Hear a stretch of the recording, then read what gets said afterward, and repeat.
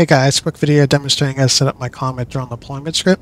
Basically how this script works is it reads the status of your AI offensive block, and when it detects enemies it sends a message to the action relay to your drones to deploy. When it no longer detects enemies, like right now it's just searching, it tells your drones to come back.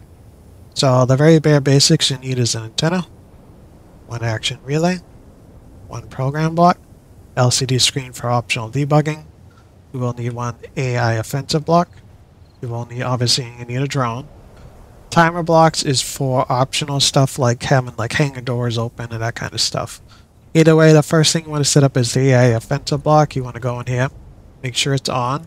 AI behavior is on. You can ignore the message about, you need a move block. Probably want to set the target search interval to 15 seconds, but this for this demonstration, I'll do 5 seconds. Target prey, doesn't matter. Threatening subsystems, if you want to deploy, get shipped to weapons only, you can do it like that. This demonstration with the default. This other stuff right here, you can ignore attack patterns and stuff.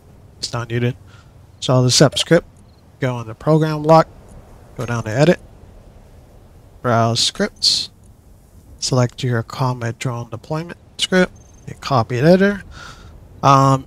Now you see all kinds of configuration settings you can change. You do not need to change any of these stuff unless you have multiple AI offensive blocks and action relays, because you'll look for the first ones in the grid. But for some reason you have two AI offensive blocks, you can put the name of the one that you want to deploy drones. But by default you don't have to put it. Action relay, same thing. If you have one action relay, you don't need to change it. If you have two action relays or more, you can put action relay, drone, or whatever.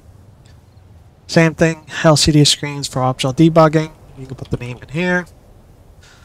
Attack and return timer blocks, it's only if you want to have, hangar doors open, so you can go hangar door, timer block, that kind of stuff.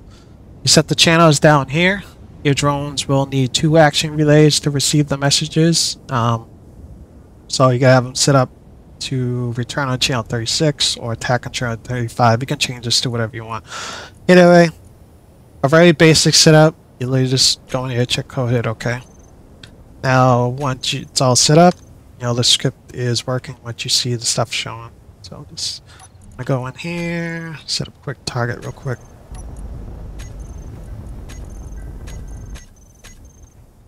Now you see it's searching.